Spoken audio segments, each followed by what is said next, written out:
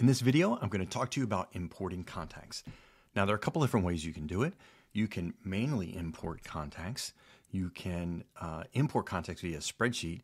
And actually, there is another way you can do it, is if you are connected to other softwares via API, you can have contacts be synced, but that is real advanced and for another day. So what we're going to do is show you how to do this. So here I am in the contact screen. And all these contacts, by the way, are dummy contacts. They're fake contacts. So I'll have another video, but let me just give you a quick tip. If you need to create fake contacts in your system so you can have a demo or anything like that, go to mockaroo.com. So that's where I've gotten mine.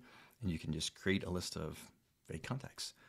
Let me show you first how you want to just manually add someone. So if you just want to manually add someone, you can just click Add Contact, and you're going to put them in. And we're going to say Joe Smith, email, awesomecompany.com, and phone number, and then are they a lead or are they a customer? And we'll talk about contact types later because you can have different contact types.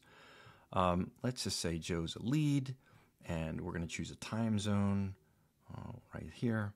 And then, do you know Joe already wants to be not receive emails or not receive text? And if that's the case, you could opt out of anything at the moment right here. But just like that, now it's created a contact for Joe. And here you can see Joe's contact screen. There are some other additional nuances that we do, like preferred name and so forth. And we'll talk about those in other videos. They're more advanced things that I've done for the system. But for right now, that's how you add someone individually.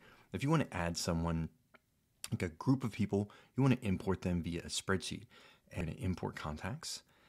And I happen to have a file ready. So I'm going to go to the mock data. And this is what I received from Mockaroo. Then we're going to click next. These are all going to come in as leads. And we're going to map the fields, right? And it gives us some examples. The first name or the last name. So we're going to map first name, last name, email, phone, time zone. So let's see. Time zone. We're going to map that. And there we go. Now we're going to click next. If we wanted to add a tag, for example, we could add a tag, like say that all these people, we're going to say mock demo, right? So we'll know that these people have just put in for the mock demo, and that's a tag on those. And if you wanted to add them to a workflow, let's say you have workflows already in place that when a new contact comes in, you want to make sure they get added to that particular workflow. So it either sends them a hello or a welcome or a lead magnet or anything like that. You could do that as well right there by toggling that on. Anyway, we're going to click submit.